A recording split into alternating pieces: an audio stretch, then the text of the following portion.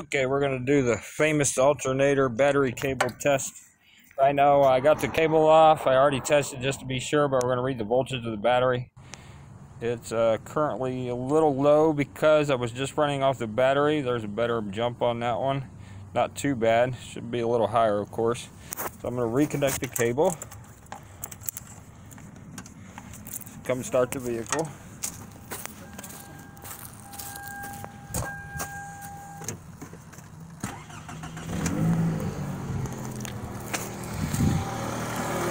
Notice the vehicle's running. Blah, blah, blah.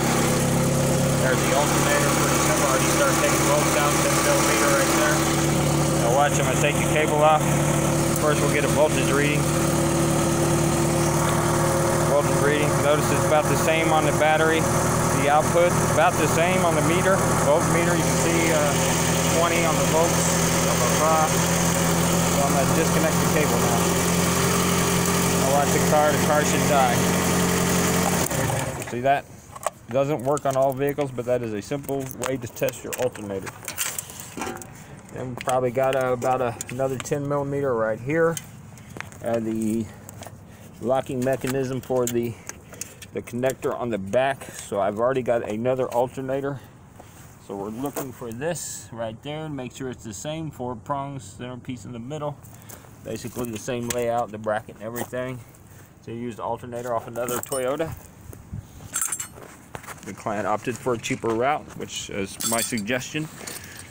So now we're going to pop these off right here. Got a 4-wire. We're going to double check the prong before I do anything else. See that? Same prong, all set. Look at the connector, make sure the connector's good. Not bad, no burnt marks, no melted areas, nothing like that. For the most part, this thing is just a bad alternator and should be removed and replaced. Now, there is a belt tensioner pulley down there. You got to have a special tool, one of them flat tools it looks like, to get it out. So I will approach that when I can, but that's pretty simple, cut and dry, real easy to change.